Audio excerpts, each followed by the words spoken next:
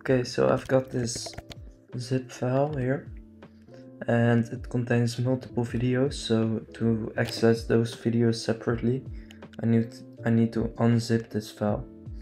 So to do that, what you're gonna do is go to the App Store and download Unzip.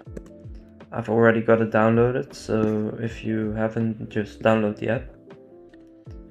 Then double click the file you want to unzip and open with, pick WinZip, and then it will open your file with WinZip. Then go ahead and select all the files that you want to unzip. These are the files that are inside of the zip file. So just select them and up here pick unzip and choose where you want to unzip them to.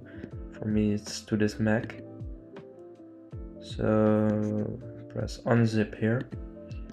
And now it's unzipping these files and storing them in my Finder on this Mac.